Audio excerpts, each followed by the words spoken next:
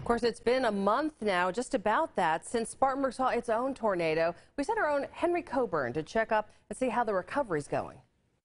Friday will mark 1 month since the tornado swept through Spartanburg, and as you can see by the scene behind me, cleanup is still ongoing. We just hid in the closet. Alice Hatcher Henderson was with her husband Don when the February tornado hit. She says when the storm hit, she was thinking about 3 things. The first was, I hope our trees don't go down. And the second minute was, oh, I hope that our roof and house don't fall apart. And the third minute was, I hope we survive. And thankfully they did, but the tornado downed trees and wrecked their roof. And your roof right now is held up by this big old stick. Yeah, we just stuck it in.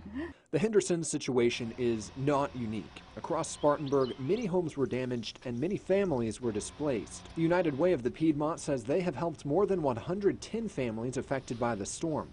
Some cases were food and clothing donations. In other cases, it's people whose house is unsafe, uninhabitable. The renovations are going to take repairs are going to take a really long time, and so they've decided they're just going to relocate.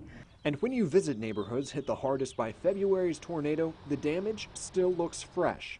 Some Spartanburg residents have been living in hotels for nearly a month now, but others, like Alice and Dawn, are home now, picking up the pieces and finding silver linings, even to funnel clouds. There were trees down on the house, but the important thing, I thought, is we needed a new roof anyway, and now the insurance will pay for it. Now, cleanup crews I spoke with today were unwilling to go on camera with me, but they did say they expect the tornado cleanup in Spartanburg to take several weeks longer, maybe even months longer.